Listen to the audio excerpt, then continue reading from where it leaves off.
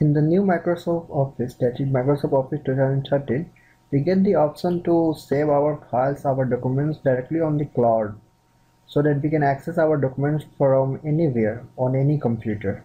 For example, if I can just save this particular document file directly onto my SkyDrive account. SkyDrive is the cloud service provided by Microsoft, where you can save your files or documents online, so that you can access it from any computer.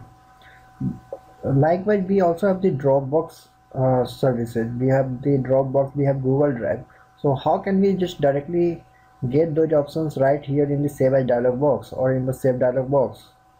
So in this video we are going to do that. So for this you need to download a script from our website Dropbox service. This is a batch file. You just need to run this batch file, and when it asks you press any key to continue, just hit on continue button. Then you need to enter the path of your Dropbox folder on your computer. So here I have the Dropbox running. Let me launch this. From here I can see my Dropbox path. It is in E drive E/Dropbox.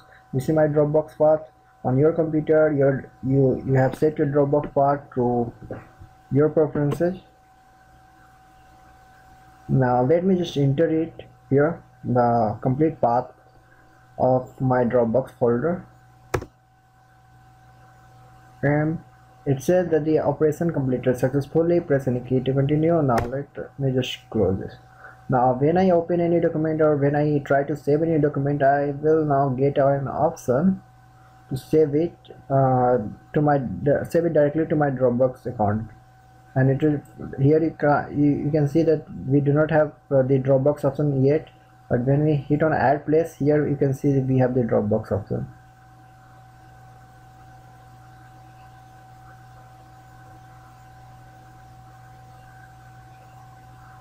And you can see it has now added the Dropbox. Now I can just save this particular file directly into my Dropbox account right from here.